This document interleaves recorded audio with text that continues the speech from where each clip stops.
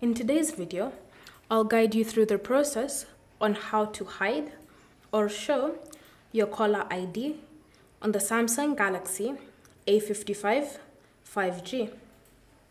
So first, open the phone app, then select keypad. From here, tap on the three dots in the top right corner and select settings. In your call settings menu, scroll and select supplementary services and then wait for them to load. Once loaded, you should see at the top an option labeled Show Your Caller ID. To hide your caller ID, just tap on it and from the options provided, select Never. Wait for it to load. Now, your phone number or your caller ID will be hidden. Alternatively, if you wish to show your caller ID, then you have two options.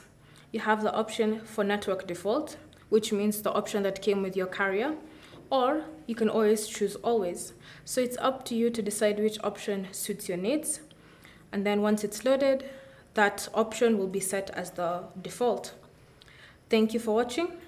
If you have any questions or comments, leave them down below and we'll get back to you.